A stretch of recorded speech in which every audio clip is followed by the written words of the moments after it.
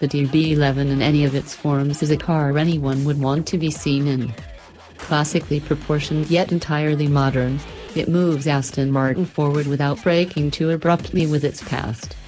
In creating the droptop Volante version, designers made sure not to mess too much with the coupe's gorgeous silhouette.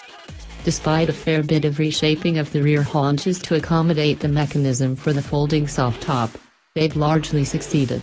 The Volante maintains the long, low, athletic stance of the coupe, and, when raised, the 8-layer fabric roof itself suffers none of what one Aston designer calls the soggy umbrella look.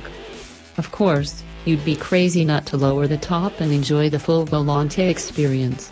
Doing so takes 14 seconds, and 16 seconds to raise it, and can be done at speeds up to 31 miles per hour. It's in this state that the DB11 most purely expresses its ethos as a grand tourer for warm weather locales. While many of today's automakers have misconstrued the GT name as some sort of hardcore high-performance suffix, Aston allows its DB11 to be a true GT car in the oldie tradition, with a compliant ride, a comfortable interior, and an effortlessly robust but not brutal amount of power. The last comes courtesy of a version of a twin-turbocharged 4.0-liter V8 sourced from Mercedes-AMG, here producing 503 horsepower and 498 pounds-to-foot of torque.